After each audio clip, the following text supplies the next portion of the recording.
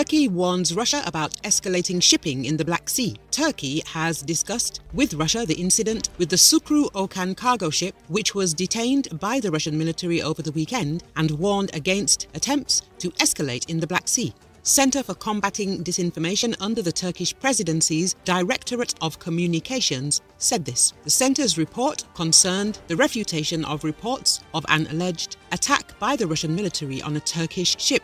They explained that the incident with the Sukru Okan occurred in international waters, and the ship, although belonging to a Turkish company, was under the flag of Panama. Despite all this, after the interference in the ship's movement, the interlocutors in the Russian Federation were duly warned to avoid such attempts to escalate tensions in the Black Sea, the Turkish administration added. It should be noted that the Russian Defense Ministry said that on the morning of the 13th of August, a Russian ship opened warning fire on the Sukru Okan, a bulk carrier that was heading for the port of Izmail in Odessa Oblast, Ukraine, when the ship did not respond to the demands of the Russians to stop for inspection. The incident took place in the Black Sea.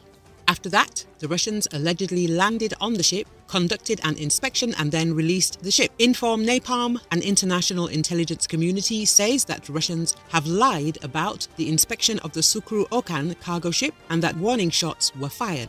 The Ministry of Foreign Affairs of Ukraine condemned the provocative actions of the Russian Federation regarding the Turkish civil vessel Sukru Okan.